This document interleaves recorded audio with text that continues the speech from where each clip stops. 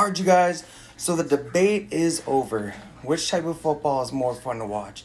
College football or NFL football? Personally, I think college football is a lot more fun to watch. The teams have something to play for every single game. We're talking undefeated season, we're talking about conference championship, we're talking about the college football playoffs. There is little to no room for error. I mean, you can only, even in a 12-team playoff, you can only lose 1 to 2 games, rather than in the NFL, you could lose 6, 7, 8 games and still make the wild card. It just seems like in the NFL, the intensity doesn't get turned up into the playoffs. I mean, that's more than likely why I don't watch every single week.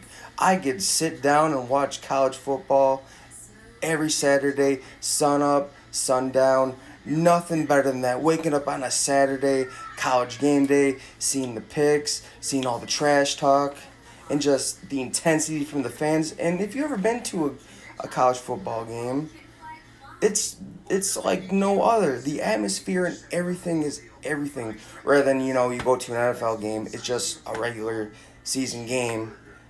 There's not much on the line, just a regular game. You got to wait all the way to the playoffs. So, again, the debate is over. College football rules all.